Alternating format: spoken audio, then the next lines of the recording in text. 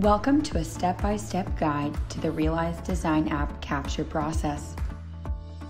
When you open up the Realize.Design app and are at the home screen, begin the capture process by clicking the circular icon on the bottom center of the screen.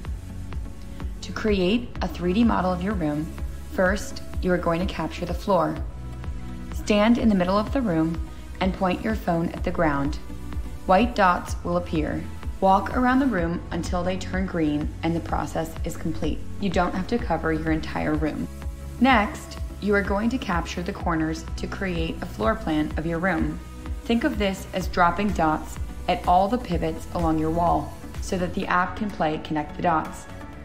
There will be a white box on the screen. Point the camera at a bottom corner of your room where the wall connects to the floor, and when the corner is in the white box, tap the screen. A gray cube will appear so you can remember which corners you've already captured. Make sure you go in order around the room. Don't skip any corners.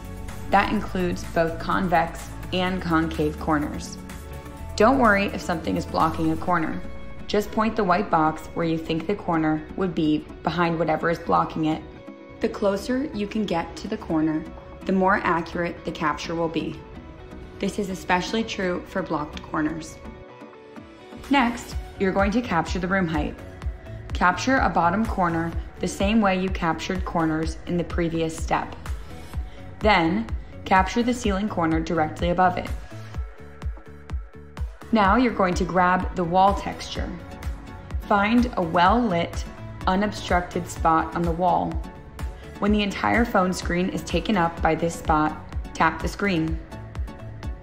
Next, you're going to do the same thing with the floor to grab the floor texture. The final step of the capture process is capturing features in your room. This includes doors, windows, and fireplaces.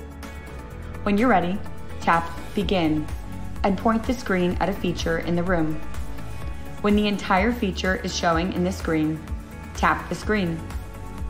The app will detect if it is a door, window, or fireplace. Make sure to include all open doorways. You can select what kind of door a feature is once a bounding box appears around it. This is an entryway. Once you've captured all your features, click the check mark in the corner on the right and you'll get to begin the design process. Happy designing!